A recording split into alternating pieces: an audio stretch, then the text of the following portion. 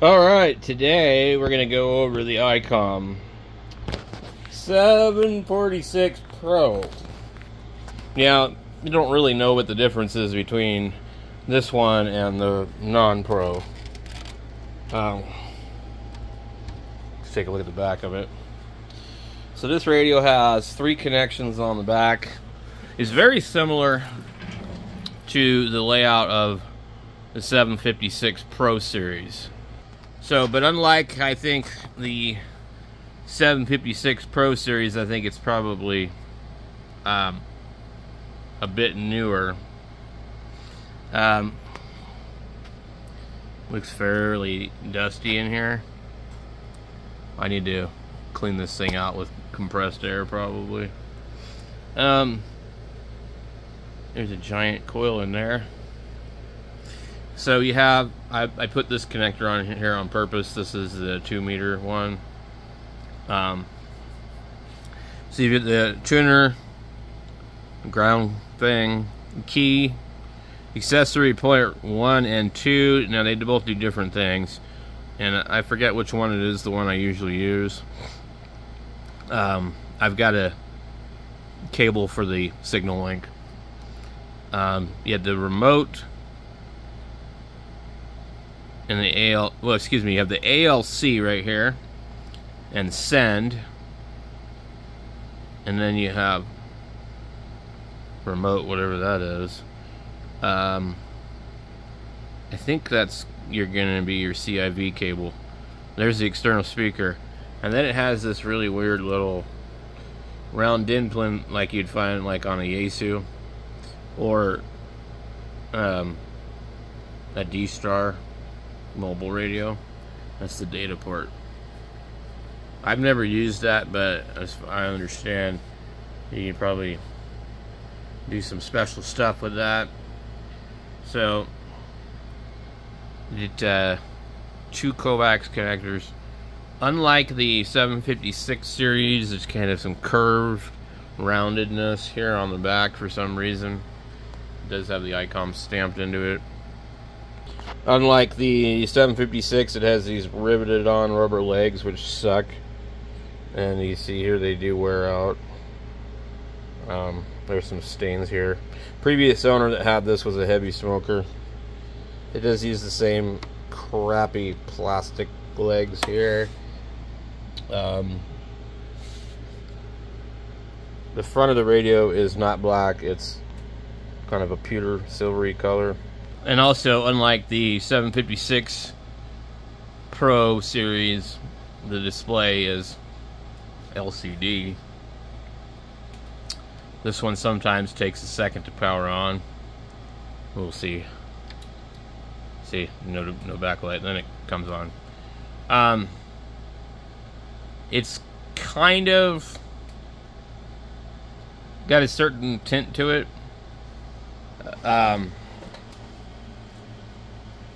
I don't know exactly what it's using for a backlight. I think it's just a CFL bulb. It's a compact fluorescent. And the radio itself is set up a lot like the 756 Pro, but it doesn't sound as good on transmit. It's not even close. And I really couldn't tell you the reason why. Let me see something here. So the main thing I use this radio for is 2 meters, because it doesn't really sound good on HF. Also, the early models have a very bad reputation for burning out the IC-151, and you'll just have to look that up. You have twin PBT over here, the memory channel, and some memory stuff. And I'm trying to think of how you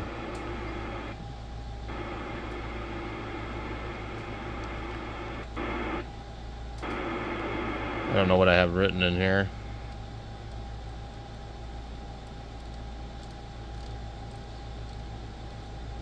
Probably only goes to 100 is what I'm gonna guess. Yep.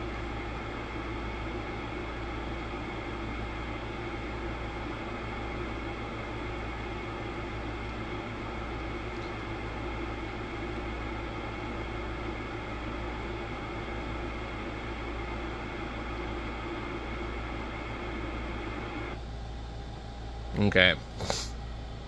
So that's my last channel there.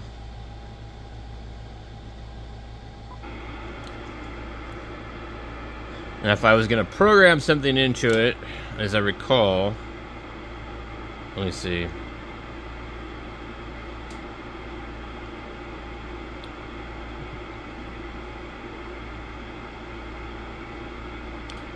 I'm trying to remember how to use this thing. So we would need the tone is enabled. You have two different ways to do things on this one. Split, and then also in this menu here.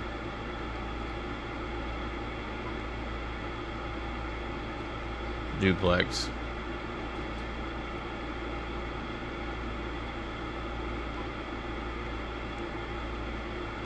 Negative or positive offset will show up down there.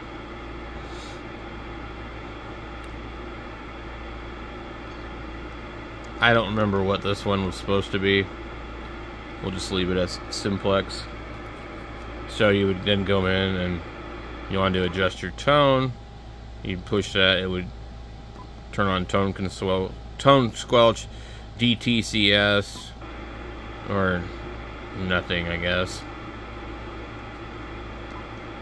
There's a regular tone. That's what you want.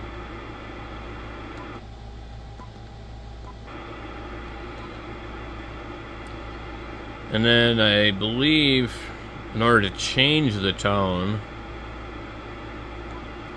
you hold it down.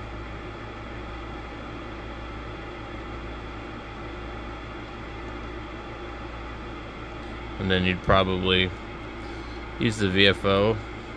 Yep. So it's fairly complicated as far as the radio goes for a lot of that stuff. And a lot of this stuff I don't think functions on 2 meters. RTTY.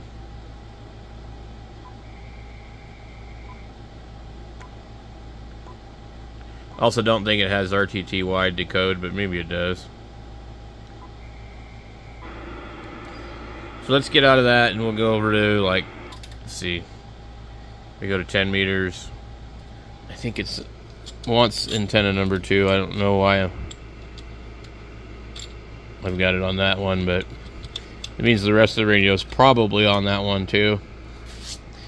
So one of the cool things that this radio does is you have this SWR thing, and as you key up, you have to push this play button first.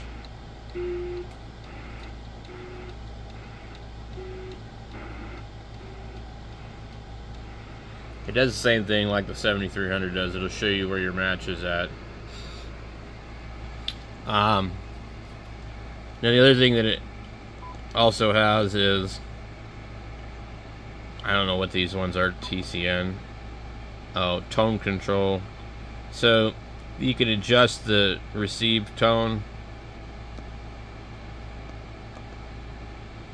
And then, I don't know.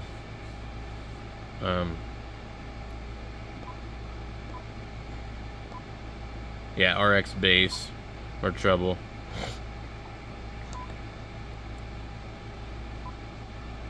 I really don't know what VSC is. And then TBW should be transmit bandwidth. You can do narrow, mid, or wide. Now, the radio doesn't really sound all that great compared to other radios of this time period. It sounds a little thin. I don't really know why, but I've tried different microphones with it. So then you have scan. Let's see what else you have. AGC. I don't know what this one is. Scan something. I think there is a little scanning band scope. Yeah, so You have a noise reduction that really doesn't work all that great, probably. And then you have an auto notch, built-in antenna tuner, which is actually pretty decent. And you have your like keypad and all that. RIT. I don't really use the twin PBT.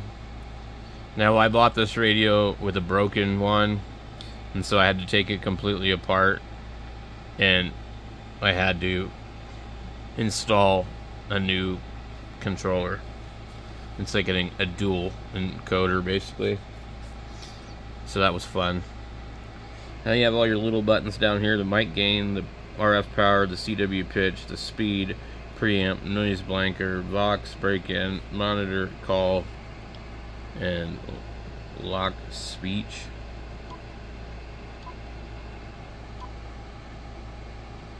I don't think this one has the speech card, because I think that's actually an option, and you would hold that down and it would announce itself. I think I have one in my 756 Pro. I think it's an option. You get the key on the front, phones, transmit, noise reduction, notch. Yeah, I mean, it's kind of an interesting radio. I worry about it like not lasting, because they have the problem where you leave them on too long and that IC burns up. And I don't know if they're even available anymore, so I don't use it much. But it's definitely, it's okay on receive. Let me see if we can find anything.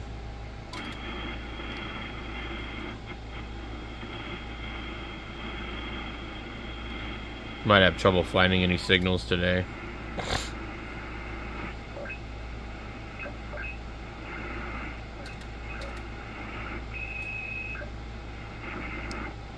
And like a proper tuner,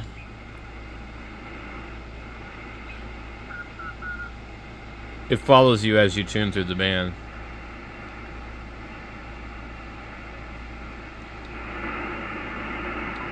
Forecasting number 42.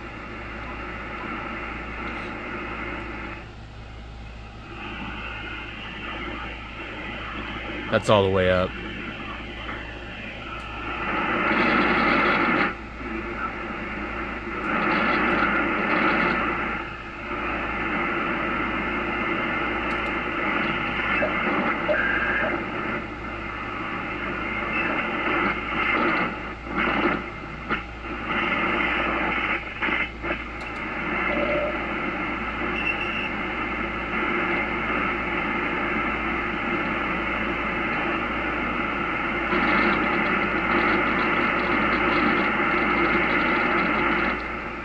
There's really nothing. The bands are really, really bad.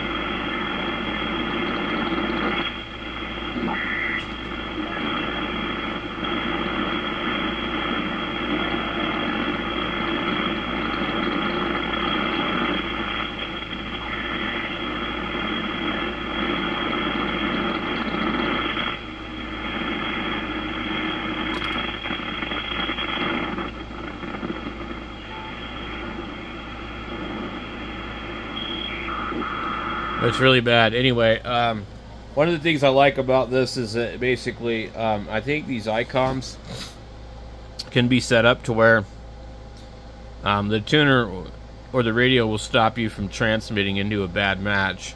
Whereas like the new Yaesus, they don't really have that kind of tuner.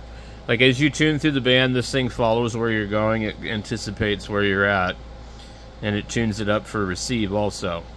And if you have a bad match and you key up and start to talk, it can automatically tune it for you.